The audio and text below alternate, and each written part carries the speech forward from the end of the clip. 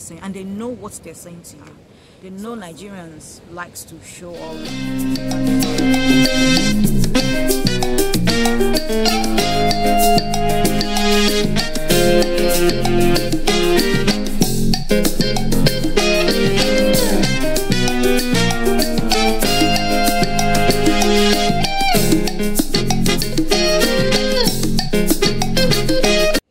Okay, after, you know, like after relaxing and chillaxing, you know, thoughts just begin to come into my mind. Yesterday I went to Dubai. I went to the goat souk in Dubai.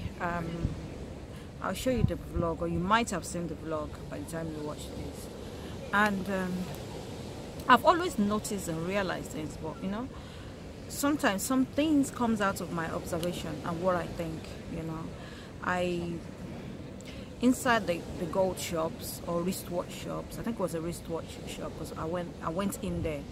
Me, my hubby, and my sister-in-law went in there to buy some wristwatch or to have a look, whichever. And most shops in the gold souk or in Dera are owned by, like, you know, Asians, Indian, Pakistani, you know, name it. And I find their customers are predominantly Africans, especially Nigerians. They are Nigerians, and these people are good. They have a good business acumen, from my observation. What they are doing, we Nigerians can do it, but I think we Nigerians, we're not as good as these Asian people. Their entrepreneurial skills is on point. They're very, very good. And I'm saying this because we got in, even though I've been to that shop before some years ago. They recognize us, or recognize my husband, and basically each shop we go into, sorry I'm up and down, but it's coming back to me as I lay down here, and I was like reminiscing, thinking. And each of the shops, every staff in there understand Yoruba, understand Igbo, understand Hausa. Not just understanding, they can speak it. They can speak it, they listen to our music, they watch our movies. And this is all business tactics. Because as soon as we enter that wristwatch shop, I'll put a clip in here so that you can see. They started singing. At one point they were using my name. They just asked me, what is your name? And you say Kemi. And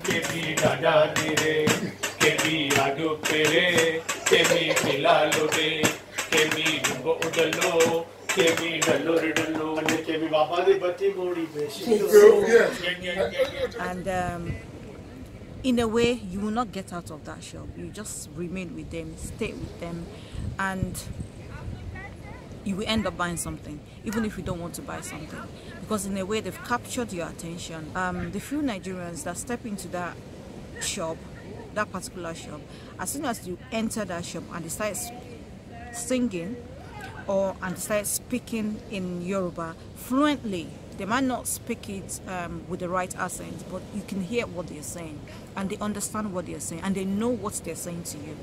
So as soon as they start speaking and singing, they've captured their attention. We sat down. It's like, in a way, you have no choice than to look at what they've got to offer. And I was thinking to myself that these people, they study us real well, and I mean real well. They study us real well.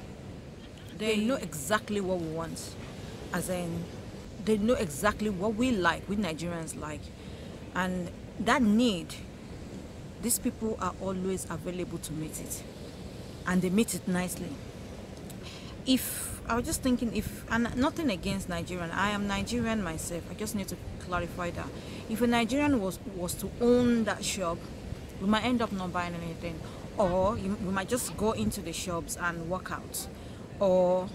And they seems to be having so much customer because of these little tactics, singing, speaking in your language.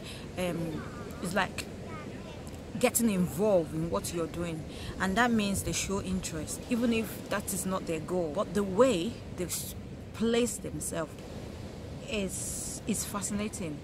It's nice. It just works. What they've done there is they've captured their attention, and you end up buying something. And I'm thinking if a Nigerian is to own that shop, a Nigerian will not have as much customer. I'm serious. Nigeria will not have as much customers, because I don't think a Nigerian will go out of their way if they're to be selling to maybe an Italian, if they have an Italian customers, or they have like a Turkish customers, or they have like a Spanish customers. And I think this is also a learning process. It's a thing that I just kind of learned. I observe, and I felt like that is a lesson there. If you're observant, that is a lesson there. That is something we Nigerians can tap into. If we have something to offer, or we have something to, or we have any kind of business to do with a foreign customer or foreign people, I think it works well, and it works good if we learn the people's culture. We know what they like, and the more they tap into our culture, the more they learn, the more they provide or they meet our needs. So there are some people that do believe that Africans or Nigerians are like Donald Trump said, and in a way I can't blame that man. Please, if you want to come for me in my comment section, go easy on me. It's my opinion and I'm sharing it. Like, Africans are great consumers, but they don't produce. They can consume, but they don't produce. And in a way, there's a bit of truth in that. It's not 100% true, but there's a bit of truth in that, because I find that in that Daira, 70% in that gold so-called and the Daira market area in Dubai, 70% of their customers are Africans, 70% of their customers are Nigerians. And these are things we Nigerians ourselves could produce for ourselves. I mean, not only would it boost our economy, increase employment in Nigeria,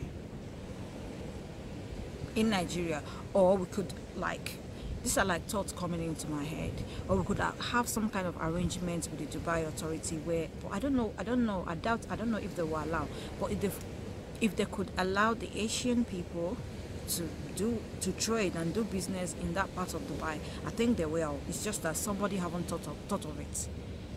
We Nigerians can, but then again, there's this question of do we believe in ourselves? Because I don't think we really value ourselves, or we really believe in ourselves. And I really don't blame Nigerians for not, because when we talk about the Igbo made,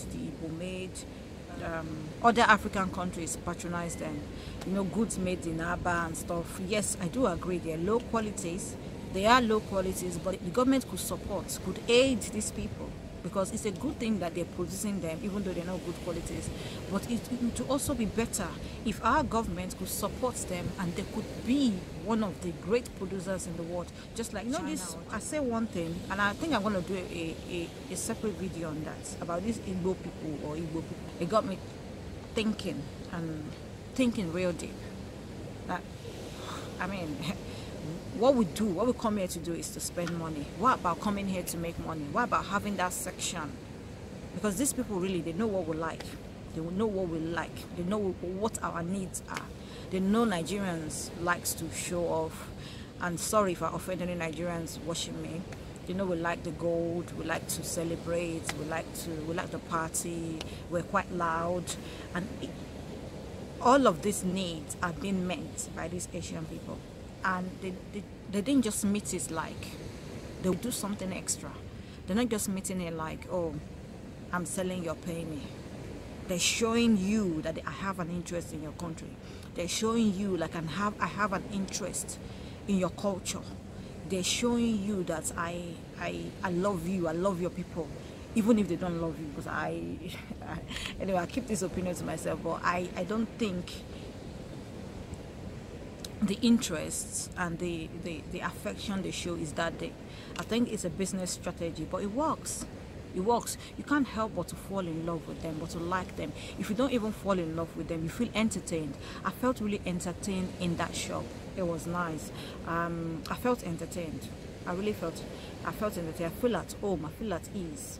There's no way you will go into those type of shops and you will not buy something. I think we Nigerians, we need to think, we need to change our mentality, we need to be ambitious, we need to look outside the box when we're thinking of starting our own business. We need to look for things we can do. We need to look what these Asian people are doing that is working for them. Maybe we could tap into that, or maybe we could do what they're doing.